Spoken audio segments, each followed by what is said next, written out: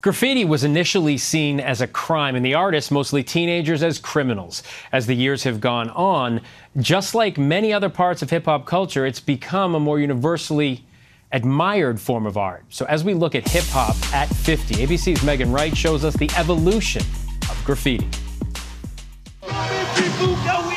1980s New York. Hip-hop was the soundtrack of the city, blaring through the neighborhoods on boomboxes, blasting groups like Run DMC. As the music solidified itself as a part of New York culture, so did another expression of hip-hop, graffiti. I think graffiti was that shot heard around the world. It sort of just feels like you own this piece of the city once you've sort of put your name on it. It was kind of like a raging adolescent, teenage form of expression that was citywide. People then viewed it as yet another crime plaguing their city. Artists using paint cans instead of brushes, turning subway cars into their canvases. It turned into a battle of sorts, the seemingly fearless teenage graffiti artists against the city, which waged a campaign against them, led by then New York City Mayor Ed Koch. Just simple vandalism. Said to the MTA, it's out of control. Picture New York subways, and most people see grime and graffiti. I think graffiti is ugly. It makes the trains look dirty. I don't think it's on either. What do you think about looking back? Some of the things that you guys were doing. Oh, it was crazy. It was insane. Nobody loved it. Graffiti artists, known as writers, snuck into the rail yards late at night to stake their claim, hoping millions of daily commuters would see their tags moving across the city. Stand clear of the closing doors, please. I was able to see the subway trains from here since I was 7. Got infatuated with the colors, the bright colors on the subway trains. Bronx graffiti writer Wayne One took us for a tour around some of the spots where he'd spray his art as a teen, recalling what it felt like when he first began. The train pulls in, right? I see my piece roll in, right?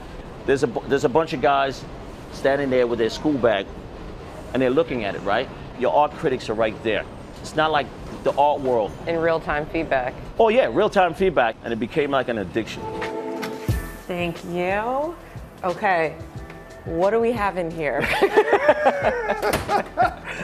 This is what I call my mess hall. Lee Quinones is a renowned artist whose work sells for hundreds of thousands of dollars. And he honed his craft by painting subway cars. This was a visual movement that was coming from a place of art, but it had so much influence that brought so many people that never thought that they could ever be an artist. I felt I was going into those places that were very dangerous in their own way, to come out more together on the other end.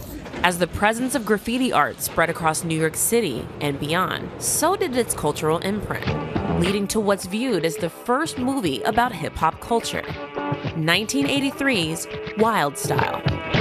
The movie featured real-life graffiti artists like Fab Five Freddy and Quinones. It's such a window into a very innocent, sincere time. It's amazing that that film has that kind of elastic energy still to this day.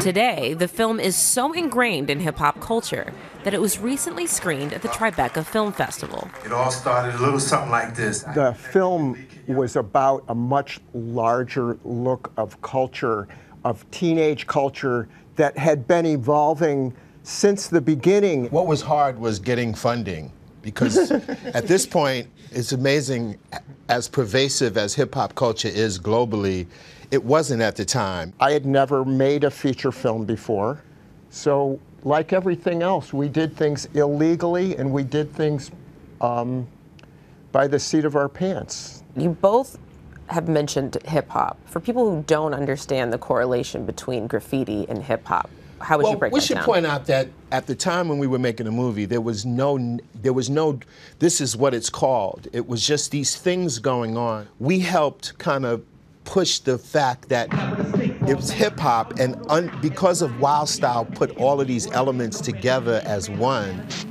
then that became the perception. The same year Wild Style was released, so was the documentary Style Wars.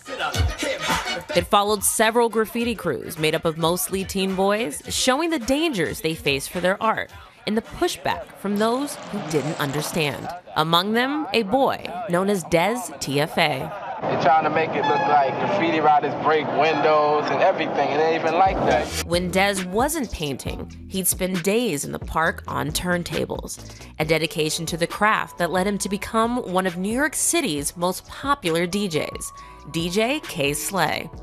Before his death last year, he reunited with Style Wars producer and photographer Henry Chalfant, reminiscing about the early days of hip-hop culture on K. Slay's Shade 45 Street Sweeper radio show. One day we wanted to put on T-shirts and break dance, or the next day we wanted to pull out the equipment and DJ in the park, and the next day we might want to go to the train yard and paint. Nobody knew years later it would become a multi-billion-dollar industry like it is.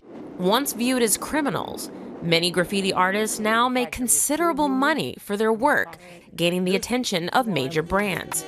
Few are as in demand as Claw Money, but she hasn't forgotten how it all started. They were really like coming down on the transit, on the train riders. There was this weird period where nobody knew what to do. She started painting walls, making a name for herself, creating an unmistakable signature.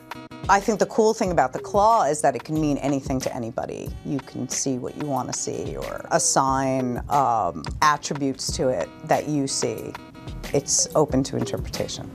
Claw Money started her own clothing line 20 years ago and has collaborated with dozens of major brands, from Nike to My Little Pony. I was happy to drag graffiti, you know, into some of this like Americana stuff. Some of that stuff, more than the check, is some of the stuff I'm most proud of is, you know, Topps baseball cards that I've done. I did a Garbage Pail Kid, real American pop culture stuff that, like, if I can help, like, bring graffiti into that, that's really exciting for me.